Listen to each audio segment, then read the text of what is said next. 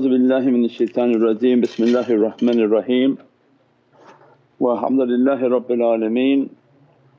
Wassalatu wassalam ashrafil mursaleen Sayyidina wa Mawlana Muhammadan Mustafa sallallahu alaihi wasallam. Bimadadikum wa nazarikum sayyidi ya Rasul Kareem bi Habibil Azim. Wa ana abdukal ajizu da'ifu miskinu zalimu jahal. And but for the grace of Allah that we are still in existence. Alhamdulillah. Ana abdukal ajizu da'ifu miskinu zalim ya Rabb. Alhamdulillah, as a reminder always for myself is that we are an energy being, and when we take out the world of faith and our practices are only to the level of what people understand of Islam, but they no longer incorporate faith and iman. And iman was about belief. Amantu billahi wa malaikati wa kutubihi, to believe in Allah, to believe in the angels, to believe in the books, to believe in destiny good and bad, and to believe in Day of Judgment means belief. And belief is not tangible as far as Islam is tangible, that you pray, you can see that you're praying, you wash and you understand that you're washing, and then you give and you go for Hajj, and those are actions that you can see. And faith are actions that are from the unseen, that your heart has to have a belief in. When belief goes and a nation is focused only on rituals and they don't remember anymore this world of light, then everything seems to be ajeeb or bizarre. The immense power of energy and our energy being, and that's important in the sunnah and everything that Allah gives to us. Everything is alive, everything has a zikr from Allah. So when Sayyidina Muhammad was fasting, and in the difficulty of fasting there are many hadiths in which Prophet would put a stone and a series of stones upon his belly, and that was to alleviate the air, to alleviate the pain, but also an immense reality that everything that Allah creates and created has a zikr, has an energy, has a reality. And it's important to remember those realities. If we don't remember the reality then we don't understand what was happening in them. When we kiss Hajar al Aswad is a stone from paradise, and that stone was a red ruby that represented an angel, and that angel in its however Allah wants to do His creation, that red ruby represents an angel, and that angel is to take account of all who come for the Hajj and all who make their tawaf. And there was an immense reality from paradise that Allah was sending. So we're now going to lay the theme of inanimate objects having immense realities, where people when they lose their faith they become a nation of rituals. They do certain things, they don't know why they're doing them anymore, but that's just the way their fathers did it and they're carrying on the tradition of their forefathers. But the way of faith has an immense reality. So when you're kissing Hajar al Aswad, making tawaf around the Kaaba, Allah has a representation from paradise at that location to take account. Forget about now the reality behind the Kaaba and the souls that are inside the Kaaba, all those are teachings from malakut. Then the concept of rocks and mountains and their reality, and that every rock has a zikr. And when Allah in Holy Qur'an was describing people whose hearts are locked and darkened, He described them that, your hearts are like rocks. And then Allah clarified, no, not like rocks, because rocks even waters gush forth from them, to draw our attention that the stone has an immense reality. And there are some stones in which waters and oceans will be flowing from them. Nabi Musa came upon the rock, was ordered by Allah to strike the rock, and 12 springs gushed forward for his tribes. What type of secret did that rock have? How Allah preserved water within that reality.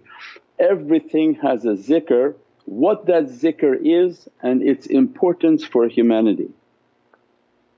So there's not a sickness that Allah didn't create its cure. And the tariqahs, they hold to that reality, but even within the tariqah there are people whom their level of energy and malakut may not be there, and as a result they say, oh, these things are not significant.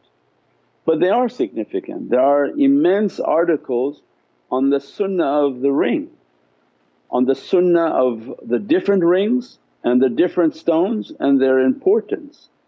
The sunnah of just the hand is of an immense reality, that if the hand is a coded creation from Allah, there are 15 lines that separate on the finger.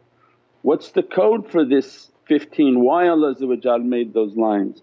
Why the hand is with a 1 and a upside down V for 8?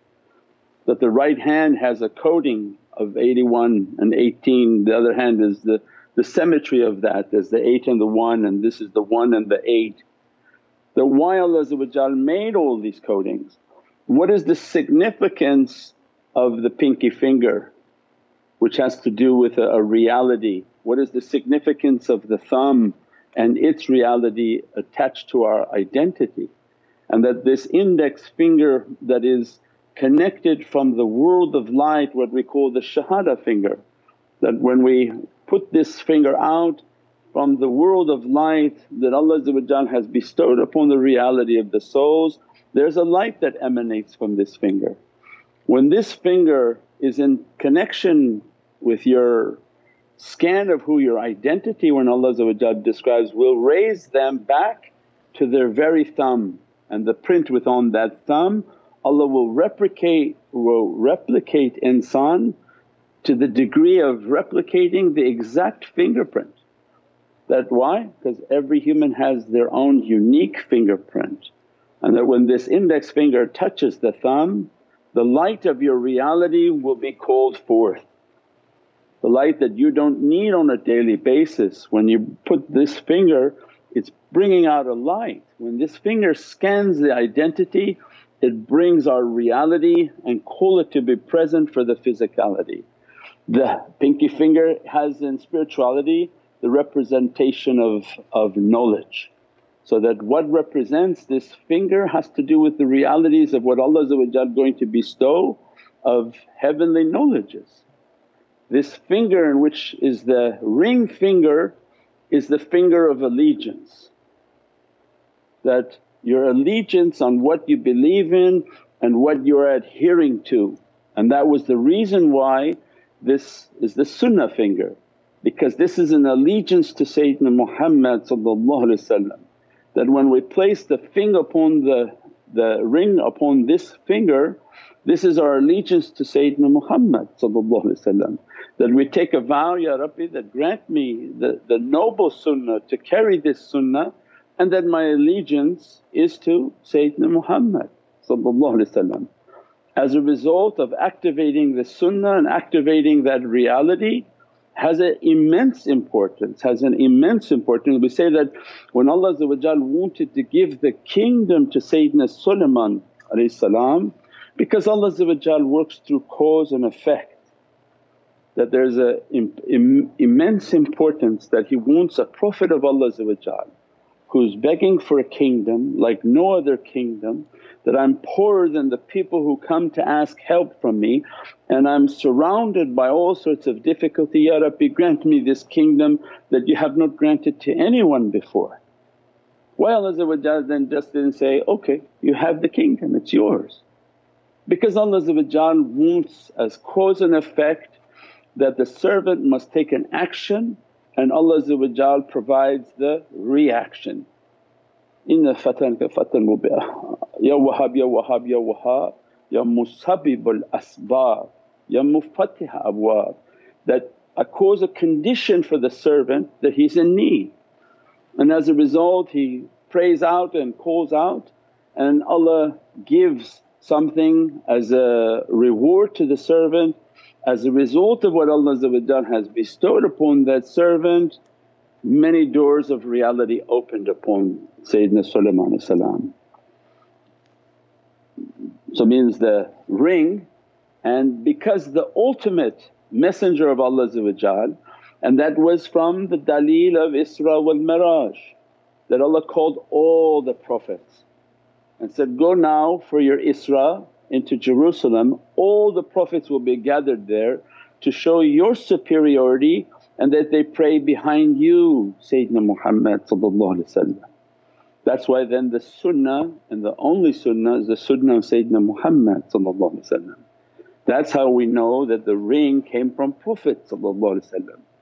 If you know that the ultimate Prophet, the one with all authority, is Sayyidina Muhammad, and he told Ja'far that, I was a Rasul before Adam was between clay and water, means this station of Risalat and Nubuwwat is an eternal station. So the only sunnah for Allah is the sunnah of Sayyidina Muhammad. So when Allah wants to give this power to a Prophet, He wants him to be humbled, that I'm giving this via a ring. Allah doesn't need to have a ring, He can just say, it's yours. But He wants to humble the Prophet of Allah, so that in the heart of that servant knows that whose ring was that? Where did a ring come from that had all this immense power? You see how that now it humbles the servant? Because he wants all of these Prophets to seek out who's the real Prophet. You're just an agent. If you're getting a ring that has power to move heavens and earth, jinn and malaika, means the shaitan were under the control of the one who holds that ring. So where did this ring come from? That was the importance. The Sayyidina Sulaiman like Nabi Musa was talking, and he realized he's not talking to Allah. Let me now see you, let me see this magnificent and beatific one that I'm talking to. And Sayyidina Isa, that I don't want to die to see you, raise me and let me come back into your nation. Means every Prophet of Allah understood, and Allah by means worked to humble Sayyidina Sulaiman. Imagine if that ring has power, imagine who's the owner of that ring. That's what you should be more astonished about. So means the sunnah of Sayyidina Muhammad has an immense and majestic reality. So it means when we're energy being, we understand one, first is that with this magnificence, Ya Rabbi, grant us from the reality of the sunnah of Sayyidina Muhammad, that make it a nijat and a means in which to open many doors of power, many doors of reality, many doors of safety in an unsafe time. When we believe that, then we're asking, Ya Rabbi, grant us from the authority of the sunnah of Sayyidina Muhammad. Then when they train us and teach us that everything has a zikr of Allah, and do we understand its zikr? Allah says, no one knows it but the people of tafakkur, because they're in a continuous state of contemplation and asking, Ya Rabbi, grant us from these knowledges that everything has a zikr. What's the benefit of this creation for my reality? And they understood. When the servant of Allah wears aqiq, the aqiq is a stone in which has an immense warmth. It's a zikr from Allah. So when a person is not trained in malakut, they say, oh there's nothing that helps you but Allah. So they're using Allah against Allah, and that's where the danger of ignorance comes in Islam in the last days. Nothing helps you but Allah. What kind of a statement is that? Because Allah created everything as a help and everything as a zikr. So first thing you have to ask is, didn't Allah say that everything has a zikr? Allah doesn't create anything in waste. Allah didn't adorn this earth as an entertainment, and He didn't put the stones here as an entertainment, He didn't put the water here as an entertainment, He didn't put every single flower and every single creation, it's like an unbroken chain. You know, if you take out the smallest elements of this creation, the largest elements will die of starvation. The entire food chain of the ocean is based on the microbes at the sea, at the lowest level of the sea. Nothing is in waste. Allah's immense architectural or building of the architect of this creation is not something small that you downplay and say, no it's a stone, don't worry about it, rely only on Allah. If Allah created that stone it must have a zikr, and what was the purpose of that zikr and what was its reality? When the servant understands and regains their consciousness and wakes from the heedlessness of shaitan, they understand that Allah has already given us everything and it's all in the teachings of Sayyidina Muhammad. So make reference to and research, what's the sunnah of the rings? What's the sunnah and the reality that all the Imams taught? Imam Ja'far as-Sadiq entire book on the realities of the different rings and the different stones, their zikr and their reality for your being. What are the hadiths of Sayyidina Muhammad in reality to stones, rocks and their zikr. And never think that these things are, oh these are nothing and rely on Allah. It is Allah that made these. And when you love and appreciate Allah, because the seeker is one whom is continuously looking, and Allah wants us to seek and say, are you overlooking my creation? I spent a time, I spent a reality because Allah has no time, but I beautified your earth and put these beatific ornaments. Do you understand them or you just pass them by as if you're busy in life and you don't really care about anything? And that's where the badness comes and the bad character. When we stop to smell the fragrance and the beauty of what Allah has created, like our predecessors before. That's why they established so many realities. They had the ability to stop, their life slow down and say, Ya Rabbi, you created me and you created this beautiful river, and in this river I see these stones, and my goodness, you know that water has… Allah describes that I put my throne upon the water. That what type of power and might Allah's describing upon might, where mim and alif, my is a mim and an alif, and Allah said, I put my throne upon the water. So when they would look at the rivers flowing, they understood there's an immense power on this river flowing. And then you look to the river rock, was a little rock that are filling the bottom of these rivers. What type of honour Allah gave to those rocks, that all day long they're in the flowing of water that Allah described, I put my throne upon that water. What type of zikr these rocks have that keep that secret and that power of that zikr that's flowing. It's immense, immense realities all around us. So what is the firuz and the turquoise ring? What does it have that keeps away sickness, keeps away every type of difficulty? And how it absorbs the nazar of people, it calls the eye of people with an energy to pull to it, that don't look at this servant, look at me. And as a result of looking at me, your bad energy will go into the ring and not onto the servant. What Allah created of a zikr for firuz, that it has that ability to take away difficulty. What type of zikr has an aqiq that warms the heart and makes the heart with its zikr to feel the warmth and the love of Allah as a stone in which to open the reality of the heart and the softness of the heart. Even the crystals, because Allah created these.